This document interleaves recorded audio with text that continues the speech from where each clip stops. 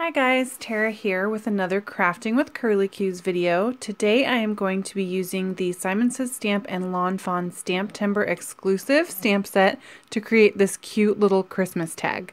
So today I'm going to be busting out a bunch of Lawn Fawn products from their winter release. I've got the stitched circle tag dies, some snowflake dies, the snowy backdrops, and then that adorable Merry Christmouse from the Simon Says Stamp Lawn Fawn exclusive release that's got some really cute mice with like a cheese Christmas tree. It's super fun. So I'm going to take that largest stitched circle tag and I'm going to cut that out of some Simon Says Stamp Schoolhouse Red cardstock as well as some Nina 110-pound solar white cardstock. And then I'm going to take the Lawn Fawn stitched hillside borders and I'm going to cut that white tag to create a little hillside to set my scene on. So I'm just kind of figuring out here how the spacing is going to work for this, and I'm going to bust out that stamp set and take the sentiment that I want to use, which is a super cute little have a mice holiday.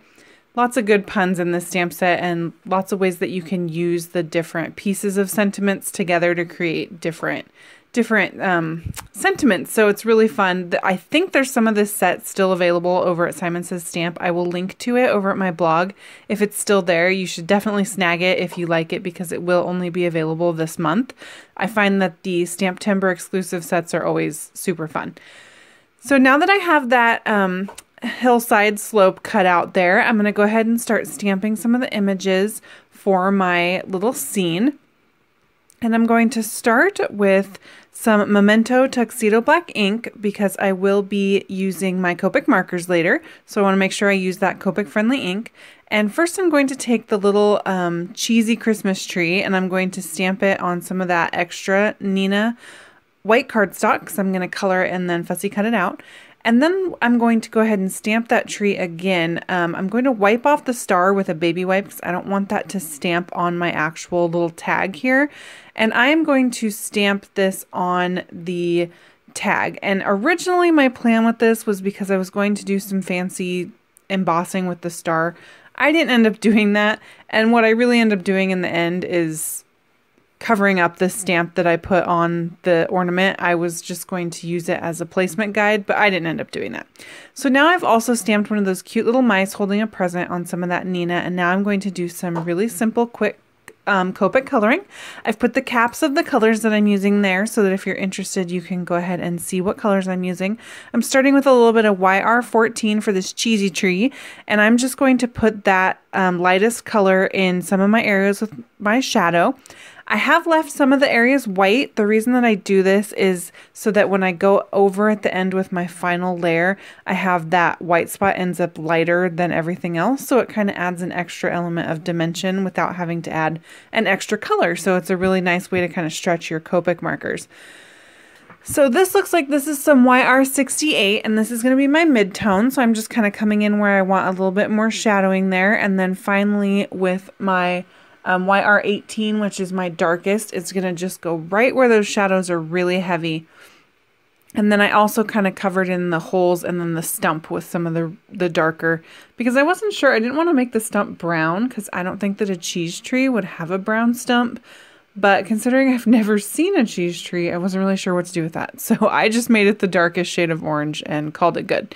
So now you can see I'm blending back out with my lightest color, and you can see what I mean by when you go over that white, it stays lighter even than all the rest of your light color. So it kind of adds a little bit of extra dimension, which is super fun.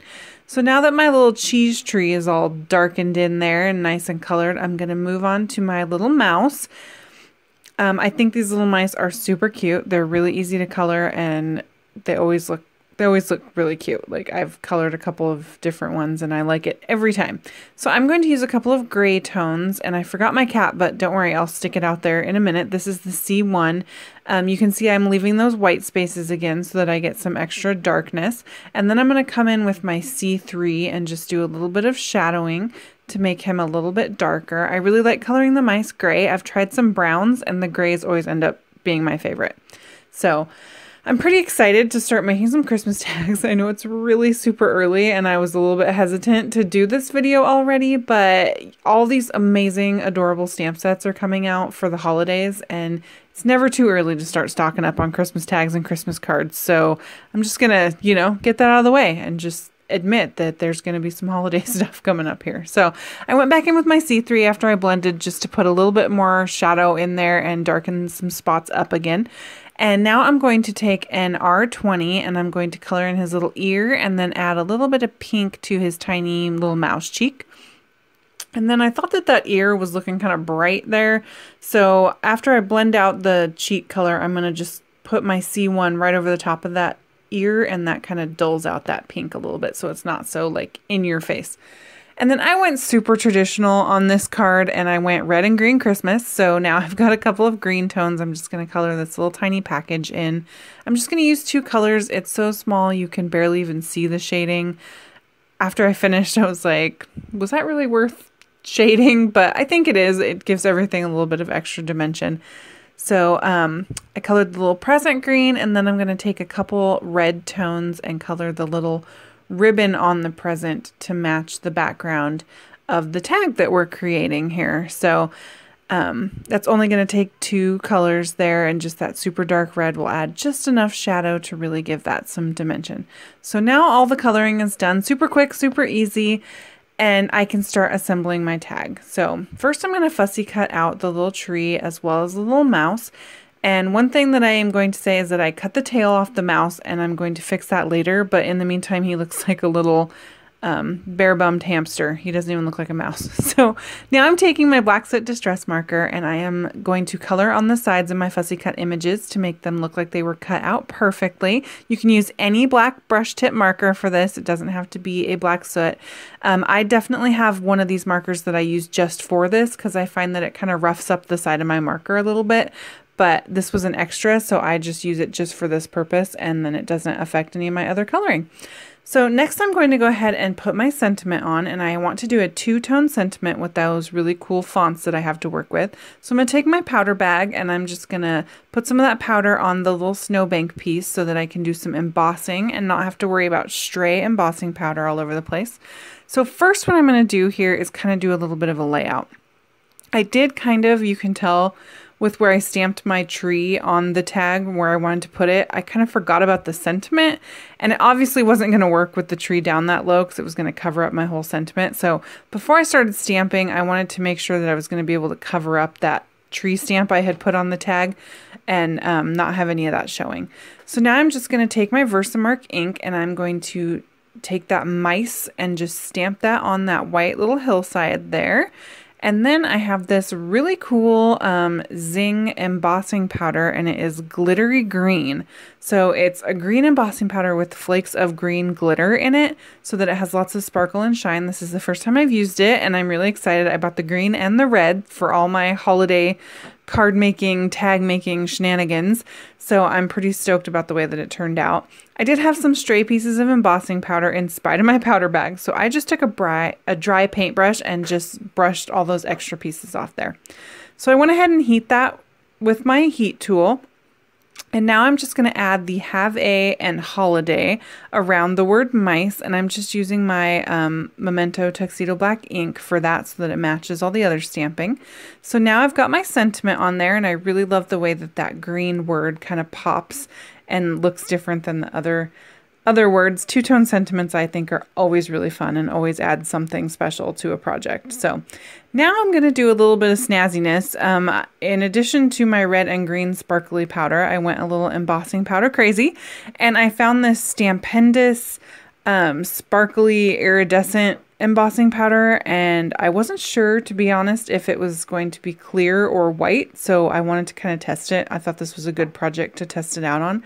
So I'm using the To and From one of the Tag Urit stamp sets from Lawn Fawn. I believe this is the Thanks set, and I'm just going to go ahead and take my Simon Says Stamp white pigment ink and just stamp the To and From on the back of my tag. And now here's that shiny iridescent embossing powder. And because this white ink is pigment ink, it stays wet for a little while. So I was able to sprinkle that embossing powder on there while it was still wet, and then heat set that with my heat tool to create this really cool sort of sparkly. It turns out that this powder is clear, so the white ink, it kind of turned a little bit pinkish, clear, iridescent. I don't know. It looks really cool. So now I'm taking the snowy backdrops and I am just going to stamp that on the back piece of my tag. I did tape off the little hole where the string goes because I didn't want that to have the snow on it.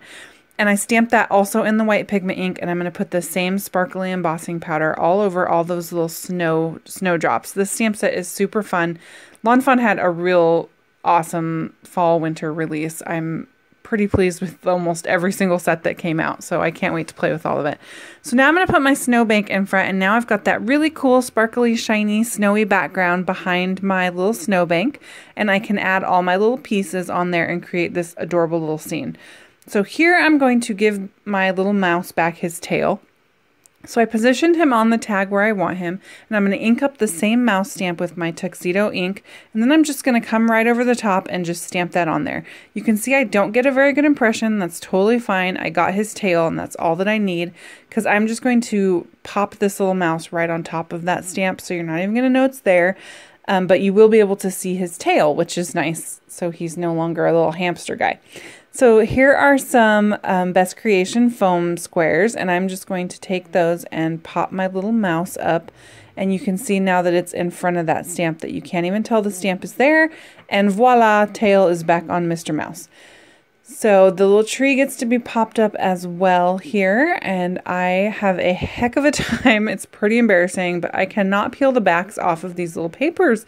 I used to have acrylic nails and I don't anymore, and my little stubby short nails are just not cutting it for getting the backs off these papers. I was having a heck of a time. But I did eventually prevail and get all those off there and was able to stick my little tree onto my tag here. And then I'm going to take a little star sequin that I had left over from some project ages ago and use a teeny tiny piece of foam tape to pop that on right above the tree to create a little something special for the star. And then because that sequin had a little hole right in the middle of it that I didn't like, I took a flat piece of confetti and used a micro glue dot to stick right in the middle of that star so you couldn't see that little hole. Plus I think it ties the green from the sentiment into the little scene there, so I like the way that that worked out. And then I'm going to take some sparkling green lawn trimmings here from Lawn Fawn, and I'm going to just take a piece of that and snip it off and just thread it through the hole so that I have some super fun coordinating string to add this little tag to a pretty Christmas package. And that is going to complete the project for today. So thanks so much for stopping by, you guys. You should definitely check out this stamp set before it's all gone. It's really super cute. If you like this video, please hit subscribe so you don't miss any more of the crafty fun. I'm going to put all the supplies that I used over at my blog, so go ahead and visit me there. And then here I've linked to a couple more videos. One is Lawn Fawn and one is just a fun embossing. Thanks, guys. Bye.